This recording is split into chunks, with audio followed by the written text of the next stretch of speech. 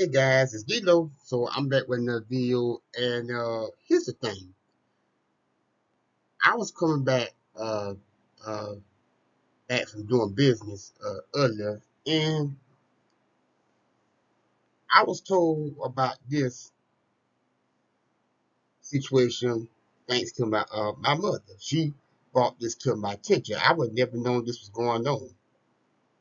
So when she brought this to my attention, I'm like, really?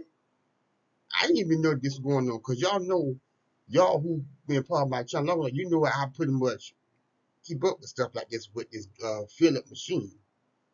So I found this article months ago, a more uh, uh, recent article. This came out today. So FDA issued a warning about DreamStation 2 CPAP machine. So Philip Respiratory reported 270 incidents of the thermal issues, which means y'all, these Philip machines has a they basically y'all can catch on fire. So the Food and Drug Administration issued a new warning for users certain CPAP machine that the latest in a series of trouble for Philip Respiratory. One of the leading manufacturers of the breathing device can help people with the sleep app. That's something not true. That's something not the case, especially what's going on with the machines lately and for the past numerous of years.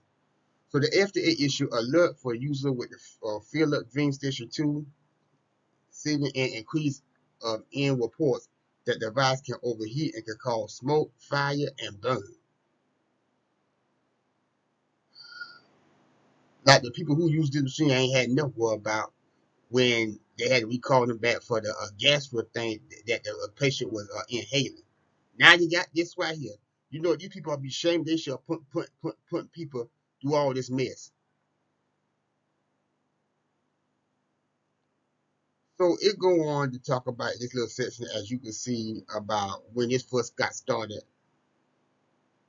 So I'm gonna just skip that part because they're basically talking about when that machine first got recorded in that little section. But I'm gonna go down here and read this right here. Between August and November, 15 Philip report of the FDA more than 270 incidents of the thermal issue with the DreamStation 2. While the situation is developing, the problem may be related to electric or mechanical malfunction that has caused some of the machine to overheat, the FDA said. Okay, let's call this what it is. That whole machine is malfunction. The whole machine is defective. This whole machine became defective when they had to call it back for people inhaling that dangerous gas structure that they had to originally record their machine back. So let's be real. This machine been defective for a while now. This machine didn't start being defective. It's been defective for a while. And according to other article I did once before, um, this same company Philip made a great effort in covering all the complaints that have gone on their machine for the past little over a decade. They knew for the past 11 years specifically that they had power with their machine, but yet still selling it anyway. And just for that fact alone, these people need to be penalized for that.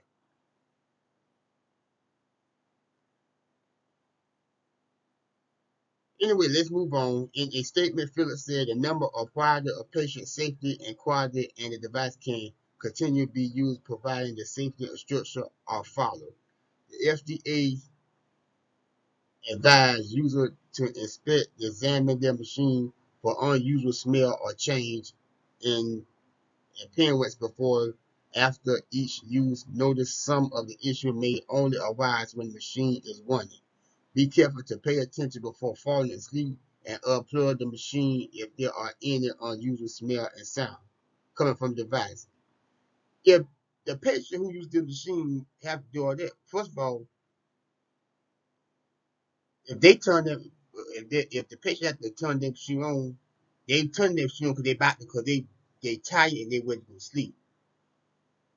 Who gonna naturally pay attention to uh unusual noise or smell like you talking about if they basically sleep? Because no, when somebody uses their machine, they basically get ready to fall asleep. I don't know what's wrong with these people, but I can't stand stuff like this because I really can't.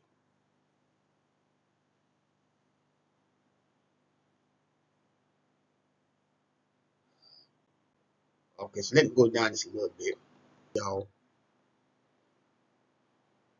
That was it, but no, it's not it.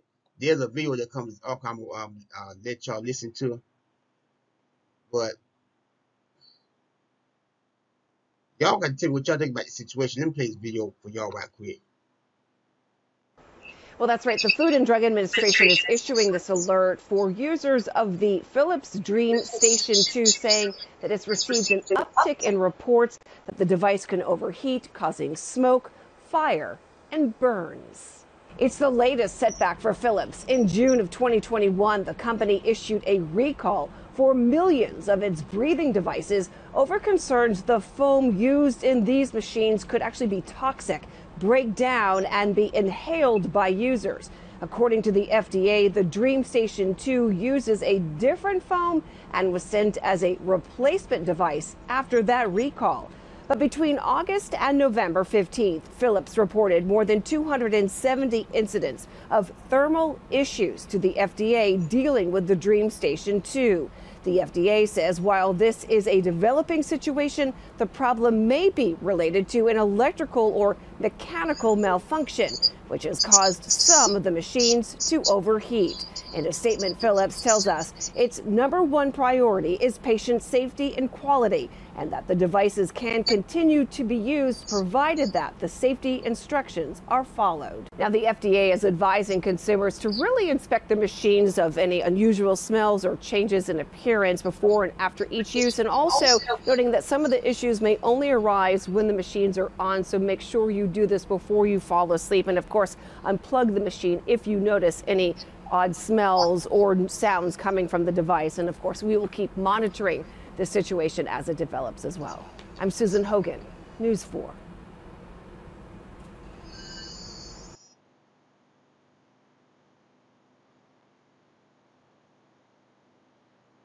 Y'all got to tell me what y'all think.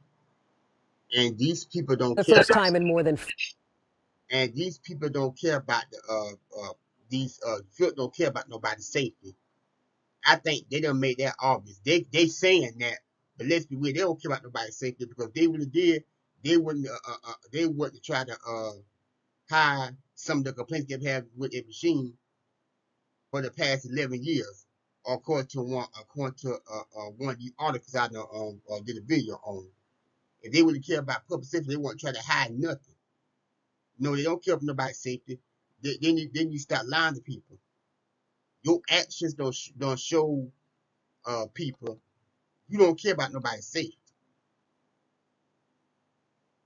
You don't care about nobody's safety. In my opinion, I come to that conclusion based off what's been happening and what y'all have done and have allegedly done. You don't care about nobody's safety, not with the action that y'all take. Y'all need to be ashamed of your doggone self. I don't see how anybody, y'all, you know what, you prove it. This is my personal opinion. Based on what y'all have done so far, y'all ain't got no business making no machine. I'm sorry, y'all ain't got no business making no machine. I think another company need to come along and be put in charge of making the machine. Philip, no, I don't think you don't deserve at this point. You don't deserve to sit out here and make no machine because you don't cause way too much damage. You don't cause way too much damage.